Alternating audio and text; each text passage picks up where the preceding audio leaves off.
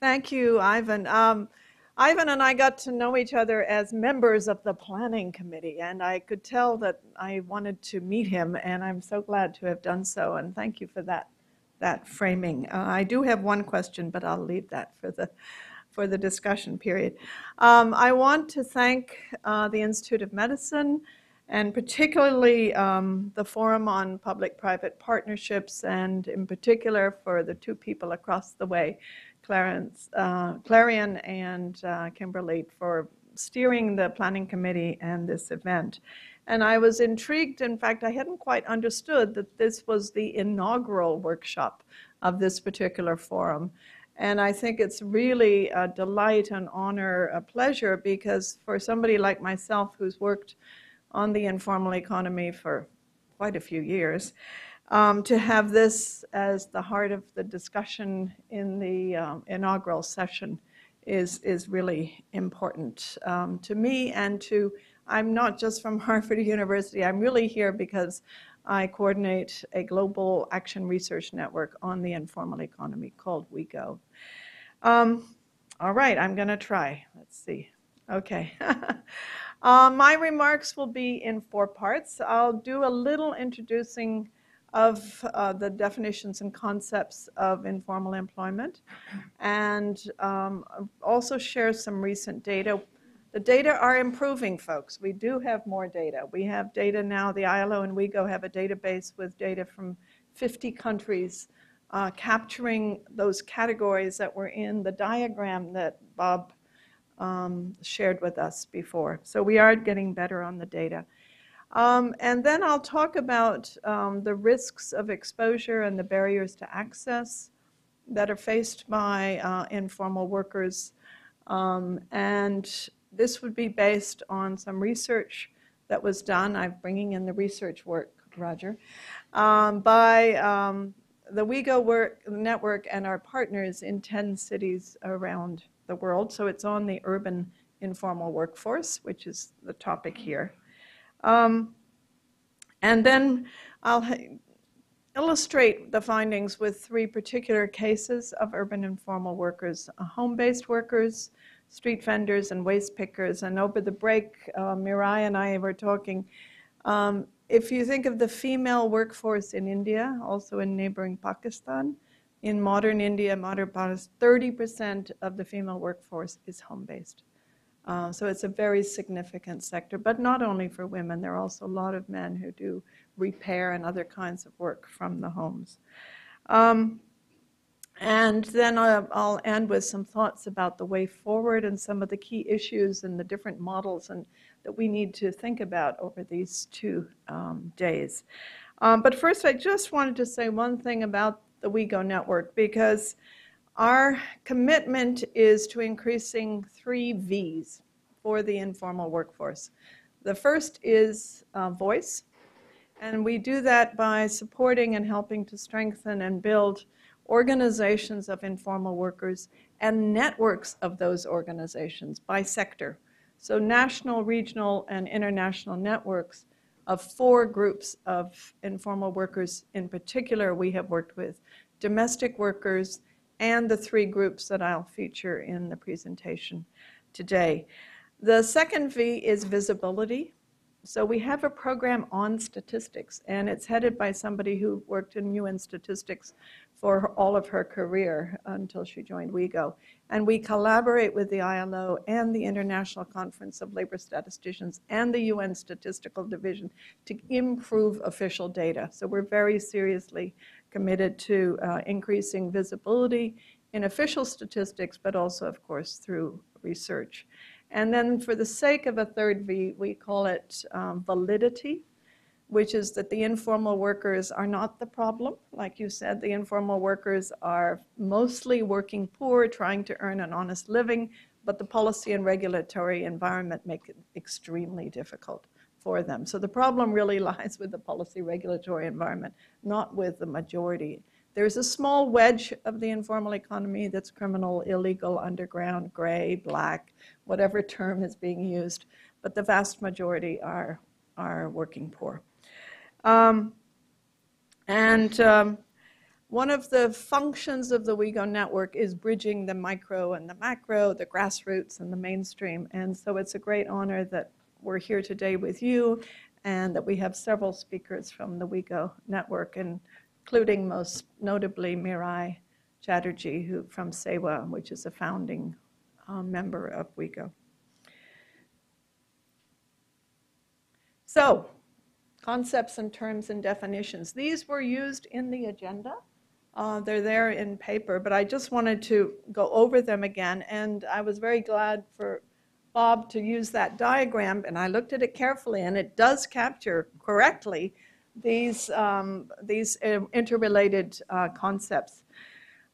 Initially, the informal sector was thought about in terms of enterprises. There was an enterprise-based definition, and this was adopted by the International Conference of Labor Statisticians in 1993. And it refers to the production and employment that takes place in, and this is the definition, unincorporated enterprises, enterprises that are not a legal entity and don't report their accounts.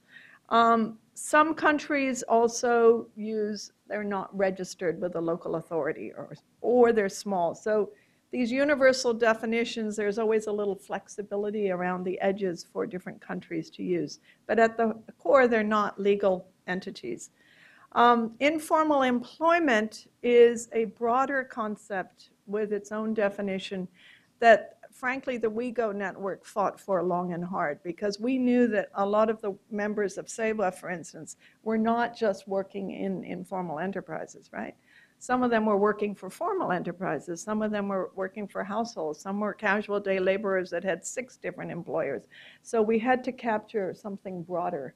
And so this broader concept was developed with the ILO and was adopted by the International Conference of Labor Statisticians in 2003.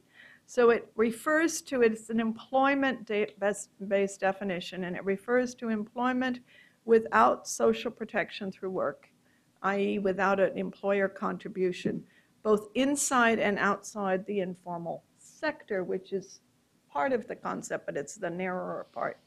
And so this could be for informal enterprises, for formal enterprises, or for households. Not all domestic workers are without social protection contributions, but a lot of domestic workers are informal working for households. I should point out in this context with private sector partners here that the growing segment in almost every country is informal employment for formal enterprises. That's the one that we see growing a lot, and that's why the Europeans use this term precarious employment because they can see more and more of it. And then informal economy is sort of the broadest concept. It refers to all units, activities, enterprises, workers, so defined, and the output from them. And this too was endorsed by the International Labor Organization at its annual conference in 2002.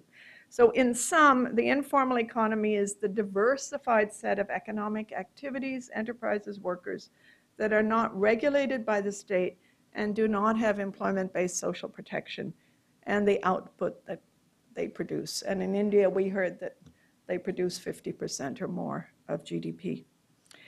So I wanted to go through that definition, although it's there, just so we're very clear. And I will elaborate a little bit on informal employment because we are talking about the informal workforce.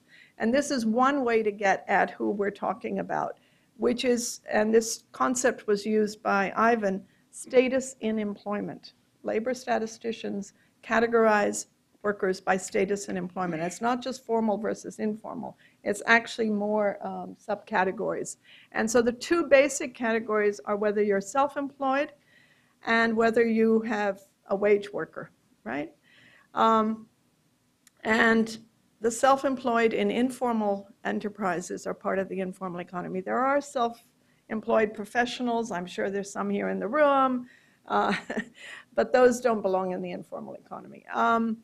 And the categories of the self-employed that are very important to keep in mind, some are employers who hire others, but that group is less than 5% in most countries.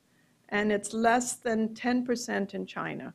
But most places it's less than 5%, all right?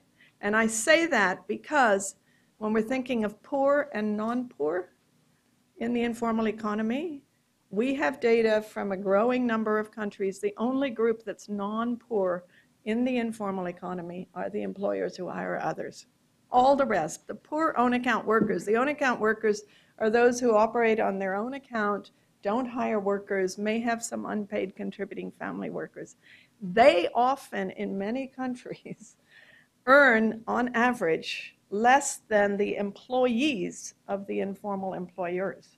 So they're not doing all that well. And then, of course, there are the unpaid contributing family workers who are sharing that meager income with the own account person who's head of a family firm. And then there are some, but we don't capture many of these, informal producer cooperative members. The wage workers in the informal jobs are the informal employees of the informal enterprises, but they're informal employees of formal firms and domestic workers hired by individuals, households without employer. But if you notice in this definition, this is still the official definition, there are other categories that aren't in here. Where are the casual day laborers, right? And a big category that we work with are the industrial outworkers. They're not in here. So another frontier in improving data is that we're working with the International Conference of Labor Statisticians to open up and have more categories and unpack employees and what kind of employees. And these are the basic categories, but they don't do the full job. So there's another frontier in improving the data on these workers. All right, so here's one slide that captures 17 years of work. It looks so simple. Here we are, have some averages and ranges for the incidence of informal employment and non-ag employment, but it's taken 17 years of work to get this. And the next frontier is to define informality in agriculture, because there isn't a consensus. We have to get the FAO to agree and the ILO, and we don't have it yet. We have a definition, but it's all those, the formal are those who work in plantations or large farm holders. The small holders, the agricultural day laborers, the pastoralists, the fisher folk, the forest gatherers, they're all informal, but we can't measure it yet. But if we measured informal employment as a share of total employment, the average and ranges, the percentages would be higher. So South Asia is the region with the highest incidence, 82%, with a range, and this is non-ag employment. India does capture informality in it does itself. So then we get, if we add agriculture, it goes up to 94%. But in non-ag, it's 84%. In only urban in India, it's 80%. So 80% only urban, 84% non-ag, and 94% total employment is informal in modern India. Sub-Saharan Africa, we were surprised by the regional estimate, but we know it's lower because in the southern cone, particularly South Africa, the incidence is much lower than in other parts. So it's as high as 82% of non-ag employment in Mali. We have a national figure for total employment in Ghana, and it's 90%. And East and Southeast Asia, not far behind. This does not include China. We finally have some data from China, urban China, 6 cities, and it's about 1/3 of urban employment in modern China, excluding the migrants. If you include the migrants, then it's higher. Latin America, just over half, but a fairly broad range of countries. And the Middle East and North Africa, it's the lowest incidence in developing regions.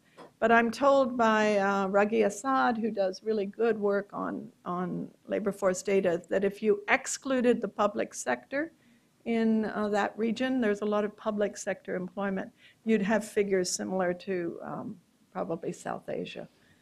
So this is what we've been able to pull together. It's taken a lot of work. And I wish I had included 2 slides that I didn't. One was a slide with some pictures. Anyway, I was in a rush, I guess. But just to give you a sense, I've given you a sense who they would be in the rural areas. What we know, and we know it quite well for the urban areas, is that two big sectors are construction and transport, and then personal services of various kinds, including domestic work, quite large. And then the three groups, well, the four groups that we're concerned about: domestic workers, home-based workers, street vendors, and waste pickers.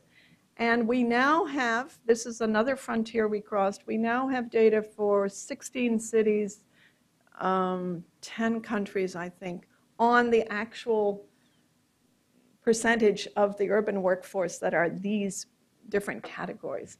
The four categories we work with, domestic workers, home-based workers, street vendors, waste pickers, in modern urban India represent 1/3 of the modern labor force. So 1 in 3 are in these very low end. You'd think you'd have more high-end stuff in urban parts of, in urban areas. So these are significant groups, and they are, on average, at very poor levels of earnings from poor households that depend largely on informal employment. We have some breakdown on that score as well. And they are at the bottom of the pyramid, but they're economically active and they contribute. And we're delighted that the universal health coverage debate wants to incorporate them. So let's look at what we know from our research on the linkages between informal workers, universal health, occupational. And just going to talk about the risks of exposure that they face relative to formal workers, and then the barriers to access, and then I'll look at the three groups.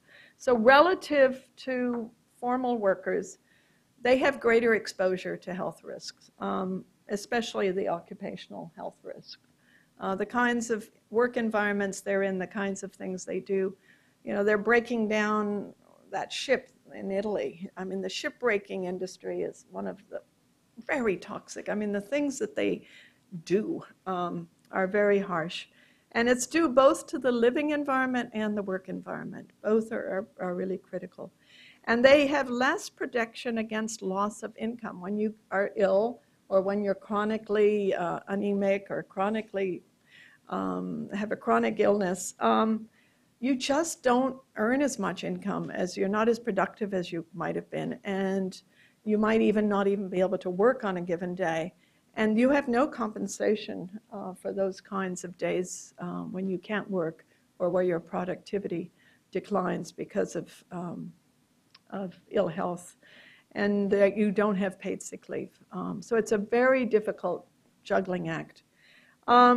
And they have less protection against the costs of health risk due to the lack of employer contributions to health insurance, and as yet limited access to universal health coverage. So on both sides, the earlier version of employment link, they have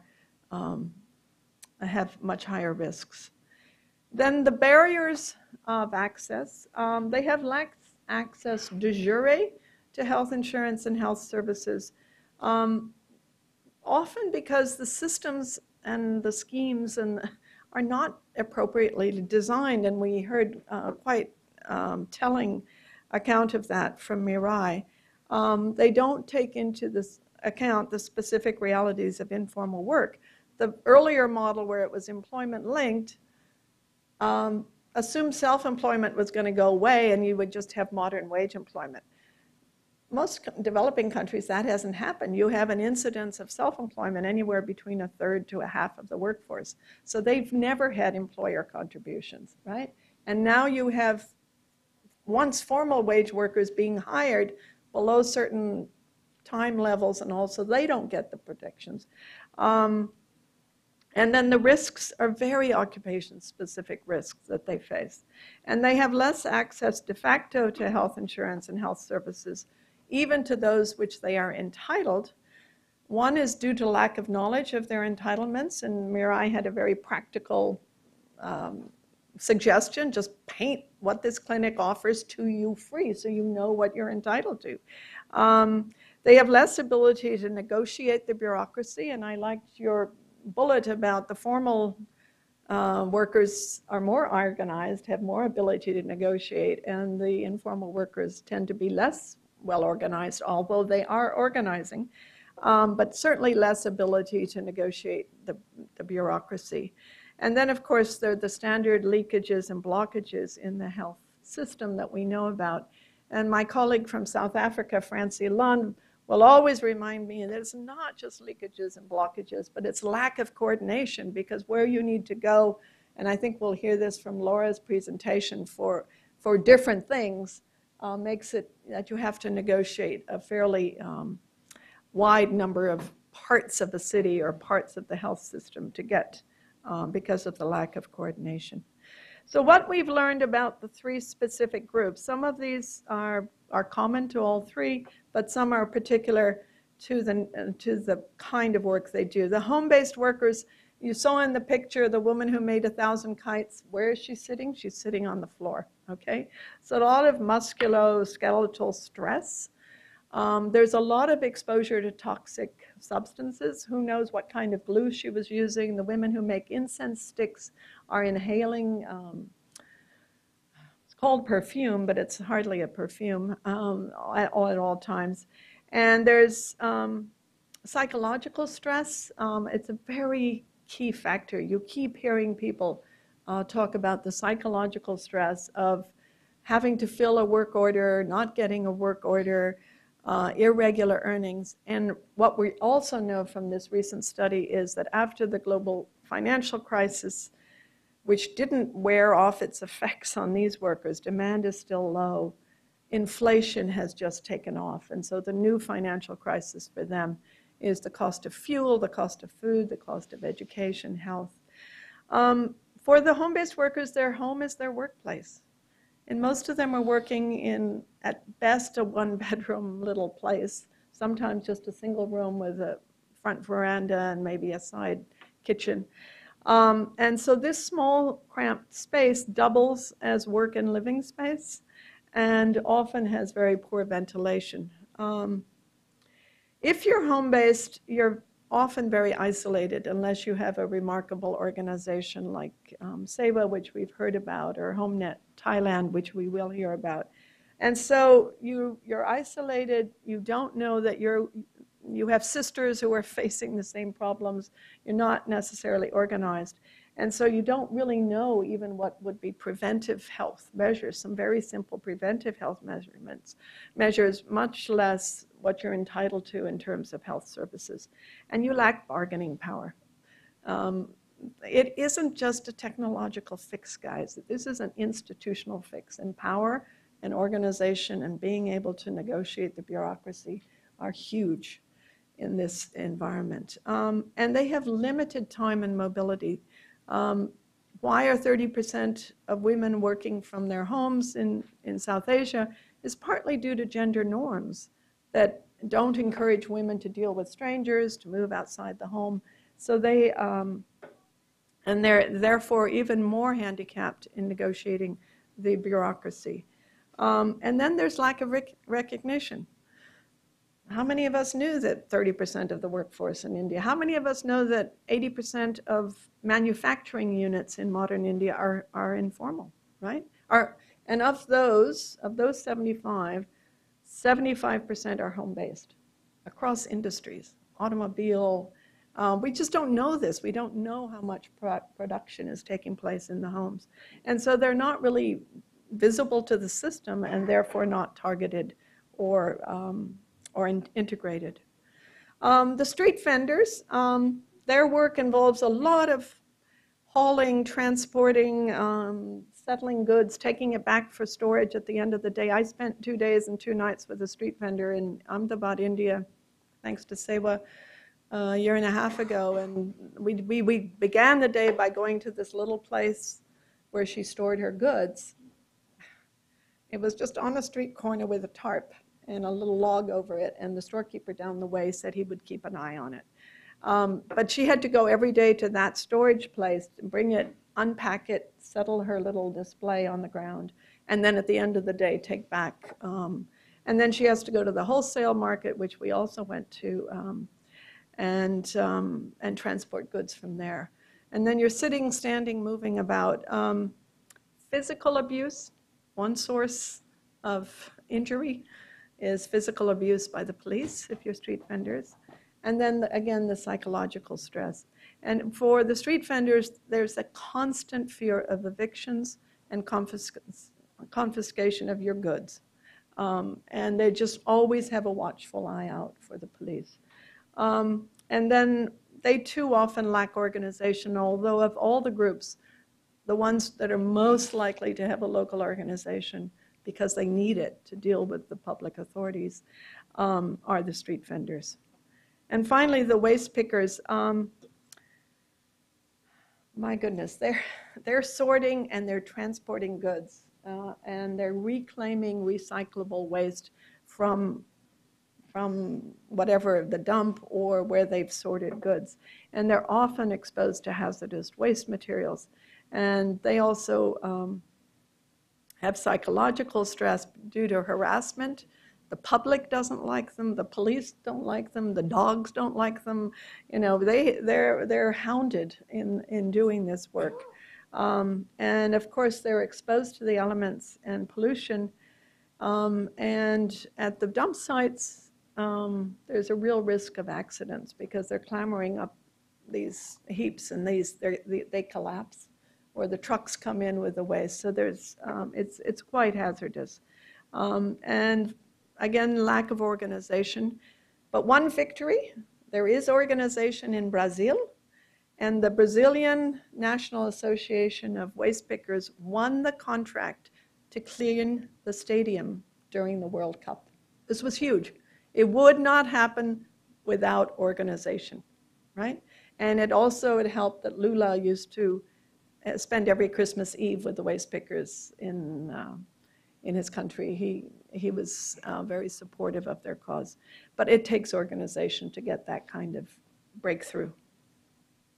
So the way forward, I mean, these are issues that have already been spelled out, but we really do need to think what mix of services and benefits. What about promotive and preventive health? Is it only private insurance for hospitalization like we're seeing happening in India so much? How is it finances? Is it taxes and or contributions, premiums? Who provides the insurance?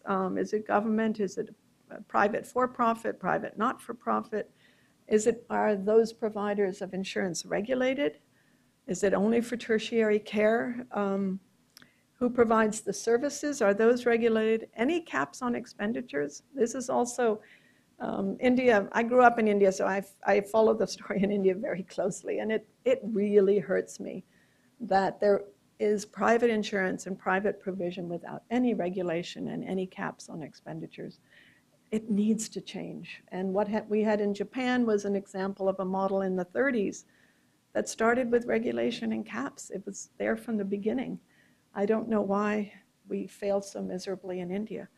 And then, of course, we need to reform the occupational health system to take into account the fact that people aren't working in a shop floor or an office. They're working on the streets, they're working in homes, they're working at construction sites, and we need to change those systems. So finally, this is a dense slide, and I've tried to capture, and my colleagues may say I haven't quite, but the bullets in bold are what I think the WIEGO network and our allies see as essential. The ones that are in italics are acceptable, and the ones that are in plain text are not acceptable. For instance, regressive taxes.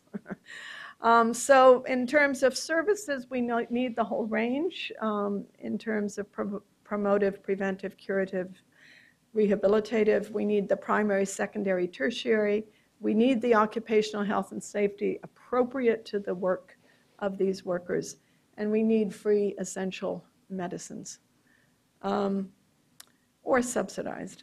In terms of financing, we really believe it should be tax-based and progressive taxation. For insurance, Government-run would be ideal, but private for-profit, private non-profit are acceptable so long as they are regulated. And we do also like and welcome cooperatives that are owned, insurance cooperatives owned by workers, with the SEWA, again, as sort of the leading star primary example. In terms of provision, we've got to have primary health care centers still in developing countries. And we need government hospitals and doctors. But we can have private providers so long as they're sort of contracted in, sort of in a system that has some regulation. And finally, I just wanted to say we do want public-private partnerships, but we want these to include the organizations of informal workers. And we have a database on organizations of informal workers from around the world. It's growing. There's 600 or so that we actually know, have data on. And community health workers would be ideal. And I just wanted to end on a personal note. I have had the deep privilege of working with two remarkable organizations in South Asia. I worked for many years with BRAC, the world's largest NGO, and I've worked for even longer with SEWA, the world's largest union of informal workers. In all of that work, the partnership was between either the NGO and government or the union and government. And the private sector was hardly there. I know that there was one public-private partnership with SEWA where it was with the private sector and it was for slum upgrading, and it was very successful. So I have two things to say to the Forum on Public-Private Partnerships. One is I'm hugely honored and delighted to be at a discussion where the private is the private sector, because I just don't go to that very often. To us, the private is civil society and or the organizations of workers. The other is, and I'll end with the slogan of StreetNet International, which is the international network of street vendors that WIEGO and SEWA helped found. And their slogan is, nothing for us without us.